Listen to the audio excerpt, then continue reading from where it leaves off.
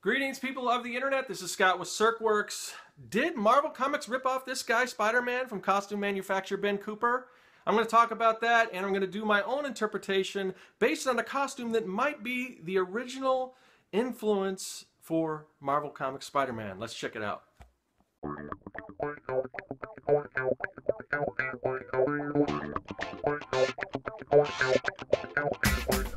So, who really created Spider-Man? Longtime comic book fans are probably familiar with the argument between Jack Kirby and Steve Ditko as far as who's the inspiration for Spider-Man. And I think what most people would agree now is that even though Jack Kirby was originally involved in creating Spider-Man, it was later turned over to Steve Ditko, and it was Steve Ditko and Stan Lee that kind of created the character that we see now as far as the costume. I've seen some of the Jack Kirby costumes for Spider-Man, and they're a far cry from what we see now. But recently, I saw a Facebook post, I think it was my brother who shared it, and the caption was, "Did a Brooklyn costume shop create Spider-Man 8 years previous to Marvel?" And the answer to that is pretty much yes. Now, of course, there's more to creating a comic book character than just the costume, but when you read this article, and I'm going to post a link to not necessarily the Facebook article, but the original article that's a little more detailed. I did some more research and everything, and it's some pretty incredible evidence to the fact that Spider-Man, I mean, this costume design that existed back in the 50s before Spider-Man debuted, it's very difficult to say that the Spider-Man costume couldn't have been inspired by this. And there's other factors that both, like New York company, like I said, Ben Cooper, which is the costume company, I'll talk a little more about, but they're Brooklyn. Like I said, they're a Brooklyn-based costume company. Marvel is in New York. It's a New York company, and I guess from my understanding of the article, Steve Ditko kind of walked to work to Marvel, and this costume shop was on the way and everything, and there's ads and everything else. But when you look at the picture, it's hard to say, and as a creator myself, sometimes you're inspired by things you don't even remember or whatever, so you don't know. And I'm not saying, it's like a total ripoff, because like I said, because there's more to just the costume. And the costumes, they are different, but I would say there's almost more similarities than differences between the costumes. So, and as you can see by my drawing right now, what I'm doing is I'm taking the Ben Cooper costume, and actually there are a few different versions of it, so I'm combining a couple different versions, and then adding just updating and adding some of my own costume, designs and interpretations of what it would have looked like if they would have used that as a springboard for the actual costume. And a lot of it has to do with the color and everything. But as you can see, it looks pretty similar to Spider-Man, the Marvel Spider-Man. So, talk a little bit more about Ben Cooper costumes. I was going to say if we were a child of the 70s or 80s, but that's not even really true, because they've been around. Ben Cooper was around since, I think, maybe even the 30s, but or maybe it wasn't Ben. It was another costume company. I think it was either owned by Ben Cooper's father or whatever, or somehow Ben Cooper took over the costume company and then branded it as his name and everything. But if you're familiar with the old costumes, sometimes they came in a box, sometimes they came on like a hanger, but they were these really chintzy plastic masks with a little rubber band that would snap and break and slap you in the face. And then they had these almost like these plastic tarps that almost looked like garbage bags that you would kind of wear. And the designs were really not that great, really not that true to whatever licensed character they were based on. So for instance, if you were a stormtrooper, you might have the stormtrooper mask, but instead of the costume looking like a stormtrooper costume, it might have a picture of a stormtrooper on it that said stormtrooper. So it was I was kind of fortunate. I think I had my first costume ever was a Ben Cooper Snoopy costume, and I vaguely remember I was just very, very, very little. But later my parents I was kind of fortunate that my parents started making some really cool costumes for me, and I've talked about that probably ad nauseum on other shows and things like that.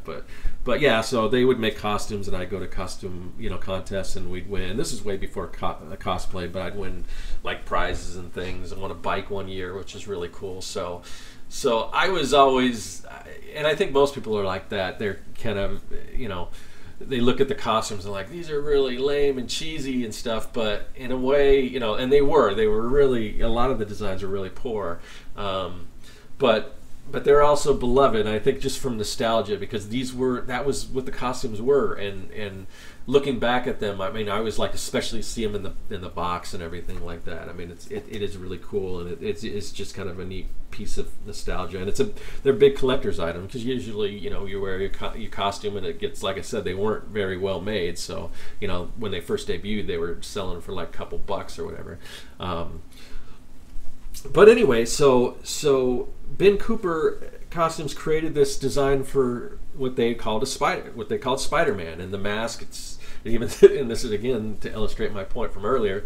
It was Spider-Man's mask, but right on his forehead it says Spider-Man, and it's got the eye holes cut out, and it's even got a nose hole cut out, which kind of looks ridiculous, but I'm sure that was it was probably a safety thing, because must have been before they started doing the plastic mask, because it was more like a fabric type thing. But when you look at it, the webbing on it, kind of like what you can see from the drawing that I'm doing, the webbing, the way it's comes over the face, and the way it's displayed over the face is really very, very, very similar to to the Spider-Man costume. Of course, their version was yellow and black as opposed to red and blue, but yeah, a lot of similarities. So it's like I said, I mean, you can be the judge. Like I said, I'll post the pictures, but I just thought it would be cool to do my own version and to see what it would look like. And I wouldn't say it's better than, than the actual one they went with, but I thought it was kind of a cool experiment.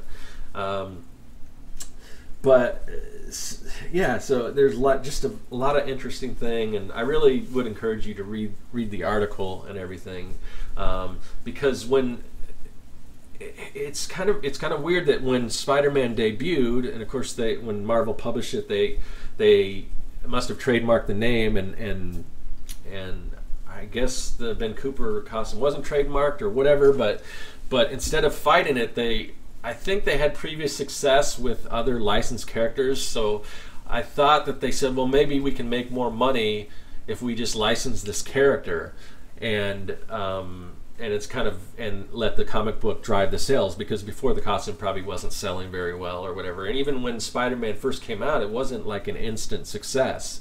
It took a while, it needed to get some footing before Spider-Man really got popular.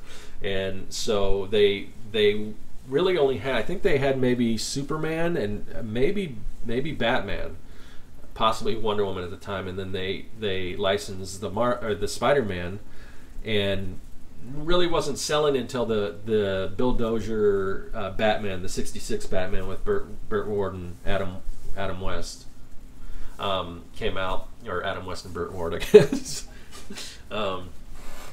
But once that hit, like superhero, just became a big thing, and then the costume were selling, and then Spider-Man started selling. But going back to what I was saying, as far as the way Ben Cooper would do their costumes, even when they first put out the Marvel version of the Spider-Man costume, it still was very off model. It didn't. I mean, it looked similar, but it was red, blue, and then for whatever reason they held on to that yellow, and they still kept the yellow in.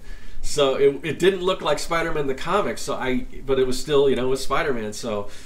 And that was the way with a lot of those costumes. Just really, really bizarre, but cool to look at when you're doing that. So, just again, turn your attention back to the drawing. Now I'm doing something a little different. I decided I was going to do this one digitally after I inked it and penciled it and inked it traditionally, but decided that I was going to color it digitally just to make it look more like a comic book. So I finally did download a copy of I think it's called Open Broadcast, which is a screen sharing program, and it seemed to work pretty well. So I'm happy about that, and I'll probably be doing some more digital stuff. And I just got Manga Studio EX or Clip Studio Paint, same thing.